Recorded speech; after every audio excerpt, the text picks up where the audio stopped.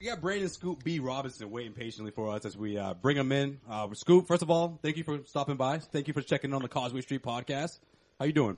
Man, I'm good. Thanks for having me. I'm just home cooking a little something to eat. Getting ready to watch the World Series. Okay, there we go. All right, what you got there? You got something good? Just a little something. Just some okra and tomatoes with some rice and some baked beans, and put a little steamed shrimp with it. Hachi machi. There we go. All right. Man, Brandon's got some company coming over. Yep. All right, we won't keep you on the phone for too long. Next time we bring him in the studio, man, you got to bring some leftovers. And this is for me, myself, and I. I just was on a road trip in Chicago for a week. All right. Well, hey, Brandon, we appreciate you taking the time. So Brandon was, like we said from the top of the episode, one of the first guys that broke this story about Kevin Durant and what he's going to do next season. Brandon, I'm just going to let you have the floor here. What are you hearing exactly about Kevin Durant, where his head is at in terms of 2019? Well, the Los Angeles Lakers is the team, the destination, and the final, I don't want to say final attraction, but the coming attraction, if you will. It's La La Land, LA, Hollywood. And got a tip from a source of mine in September that kind of broke the internet, and I found a lot of true people and some of the thoughts that they had, but sticking with my source, and that's what I was told. The biggest thing is teaming with LeBron and winning some championships for the foreseeable future.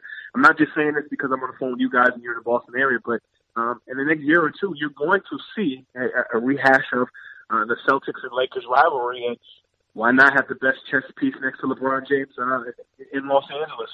And the Celtics aren't done fine-tuning. So you're going to see another Celtics-Lakers rivalry, and it starts this summer. Yeah, you can sort of see that when LeBron went there, that was sort of destined to be. But Durant joining him, huh? I mean, how much you believe this source? You believe you riding and dying with this source? I ain't riding with anybody but Jesus Christ himself. But this is what I'll tell you. The source that reached out to me gave me some tips on a few other things that became true. Told me a week before Luol Deng and the Lakers got the buyout that was going to happen. That same source told me that Kevin Durant was going to be doing a TV show with ESPN Plus as in production, with LeBron James being the special guest. That was news a week after this particular source told me. And this source has also been in the conversation or had conversations with the powers that be pertaining to the Houston Rockets and the Minnesota Timberwolves, which I've reported on over the past month and some change. So this source has knowledge, has been right on about some things, and certain things are still developing. So I won't say I'm riding or dying with the source, but the source is in the know. Okay. All right. All right. Well, Brandon, how much of this plays into what LeBron James did? Like, was this whole thing calculated? Because I can't help but think that there's no way LeBron James would go to L.A. without something like this promised. Do you think this is something that it was calculated a year ago, maybe 2 years ago, between him and Durant, something that they talked about before LeBron ultimately decided to leave Cleveland and head over to L.A.? Did he go to L.A. knowing that Kevin Durant down the road was going to be waiting for him after this season? Well, this is what I'll say to you. I'll say to you that LeBron James going to the Los Angeles Lakers this offseason was definitely a balance of basketball and intellectual property and branding. The Cleveland Cavaliers had their window with LeBron, and LeBron went to the Western Conference to let the young boys, the Celtics and the 76ers, as well as the Wizards, figure things out. That being said, Los Angeles was a perfect move. You have a young talent on that team. You have a Brandon Ingram who, despite having some good hands, has some hands on the basketball court as well. You have Kyle Kuzma who can play well.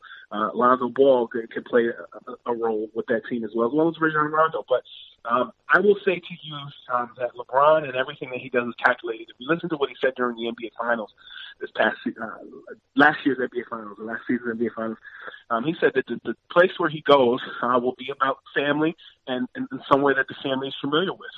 He doesn't speak in code. He's not a rapper, but Los Angeles is a place where he has called home in addition to Northeast Ohio. And for Kevin Durant to come in, you figure free agency next season. What will they do with Draymond? What will they do with Klay Thompson? Boogie Cousins has some things to figure out. The Warriors are still the NBA champs. Boogie Cousins told me last month that the Golden State Warriors are like Play-Doh. You can mold them to whatever you want them to be. You'll see what happens this offseason with the Warriors. Will they make it to the championship? We'll see. But I think when you look at the Lakers, they're definitely not done building. And I think signing LeBron was the first step. I will tell you, that LeBron was so deep into signing with the Lakers this offseason, and Paul George and he did talk. I will tell you that Paul George did agree verbally to sign with the Lakers, and then in the 25th hour decided to go to OKC. LeBron was so deep into it, he couldn't back out of it.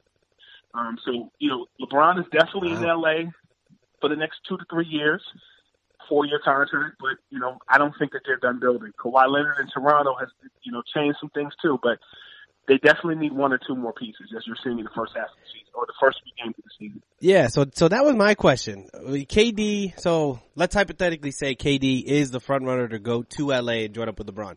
Do they still make a play for Kawhi Leonard then? Because all signs point to Kawhi Leonard making a pit stop in Toronto and ending up in LA.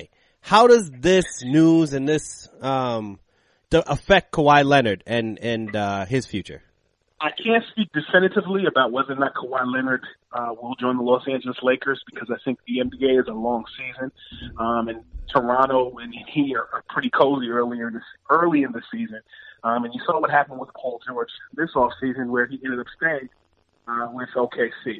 What I can tell you is I think LeBron and KD are both in perfect situations, because LeBron leaves the Eastern Conference that was becoming increasingly more competitive. The Western Conference is too. But he doesn't have to go against the Warriors in the NBA Finals. So when you look at what LeBron is doing, he's setting up shop for the future. When you look at all those other pieces, a lot of other teams are kind of like the Big Three.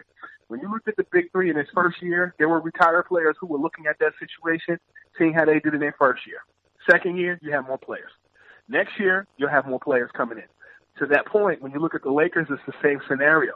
You have a situation where people are watching LeBron and seeing what he and all those younger guys are doing, the mix of younger guys and older guys. I think people have the misconception that it's just a young team.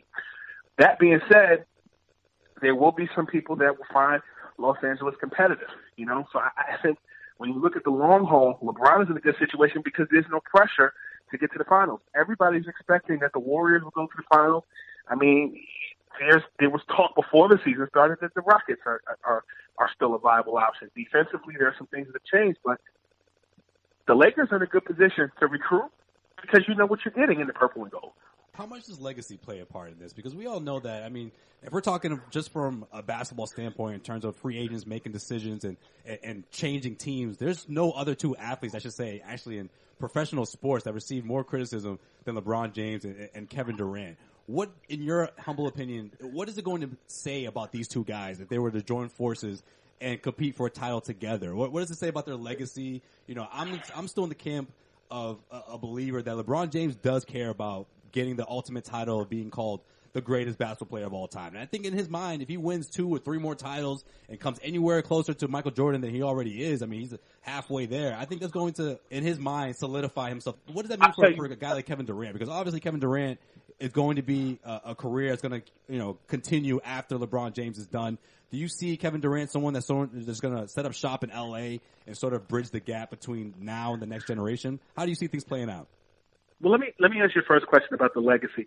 I think that fans' perception of legacy and players' perception of legacy are 2 different things. I'll give you an example. Mm-hmm. When I was in grad school at Hofstra University, I did an independent study on guys like Jeremy Tyler and guys like Brandon Jennings who bucked the system and found ways to get into the NBA without doing the one and done. Interviewed sneaker great or sneaker deal maker, kingmaker Sonny Vaccaro, and he said to me, Brandon, players like Charles Barkley, players like Patrick Ewing, players like John Stockton, and almost Kevin Garnett, as well as Karl Malone, all were loyal to one team and didn't have anything to show for it.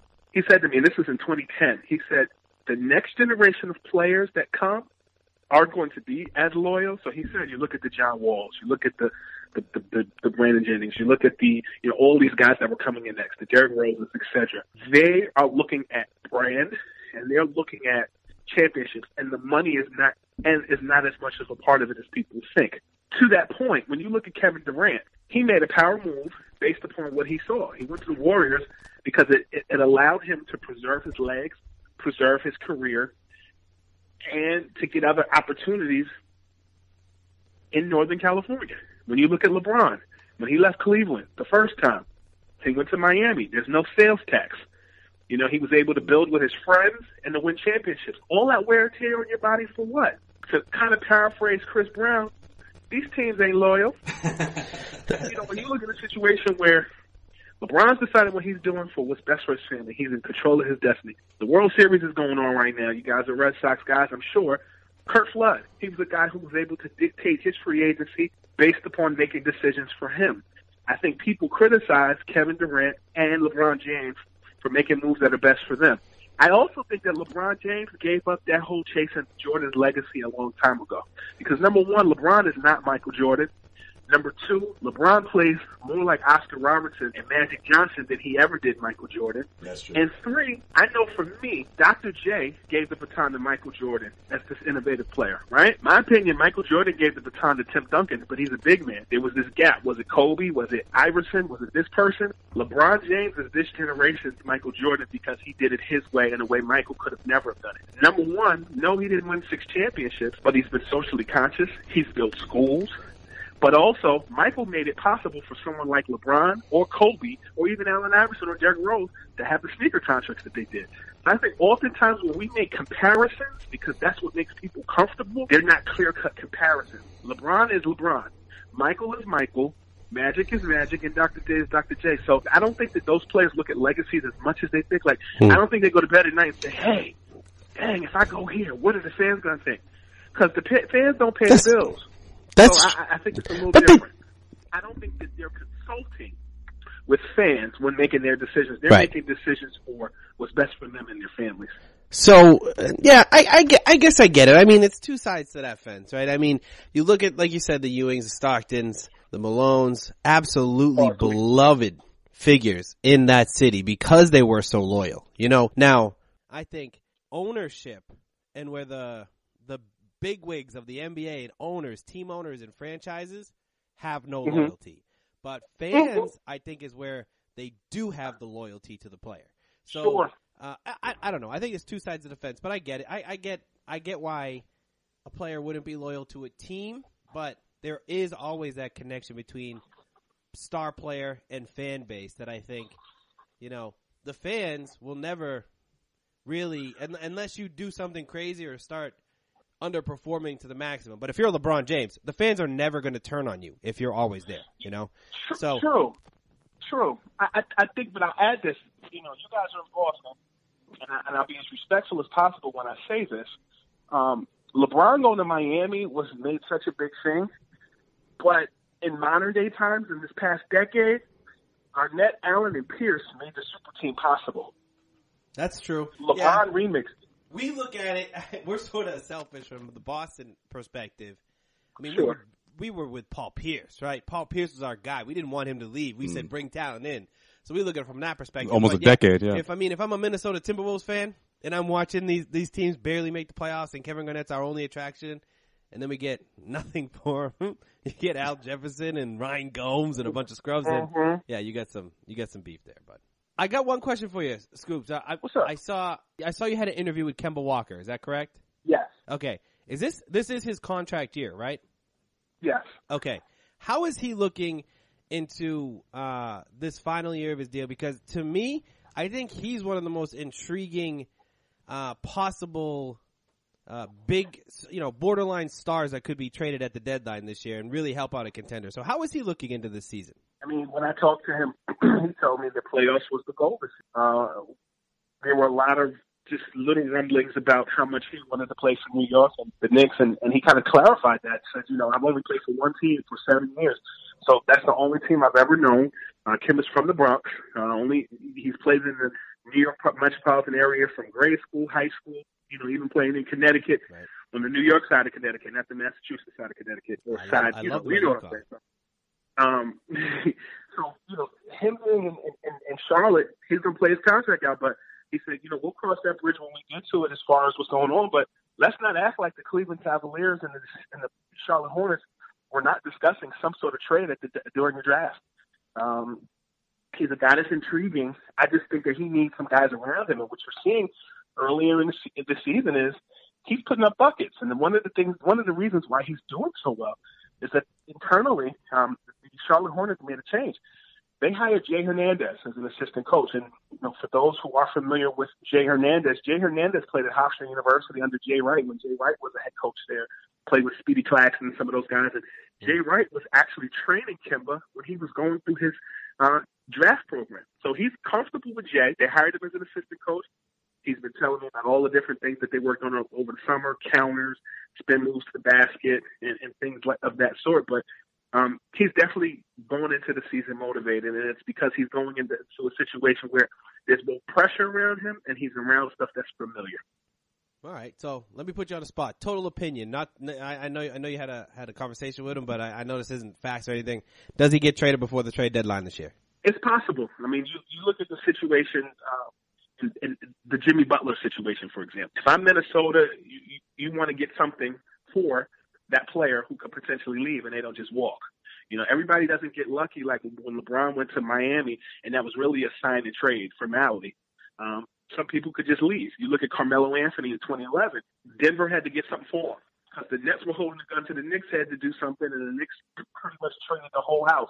That didn't necessarily work out for them the way that they thought that it would. To the case of Kemba Walker, if I'm Charlotte, I want to get something for him, and I don't want him to just walk.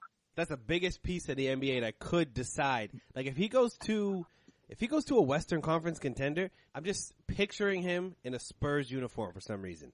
Like put him on the Spurs next to DeMar DeRozan in that system. I think then that shakes up everything in the Western Conference. But we'll see. Well, he's definitely waiting to compete. You know what? Wouldn't surprise me.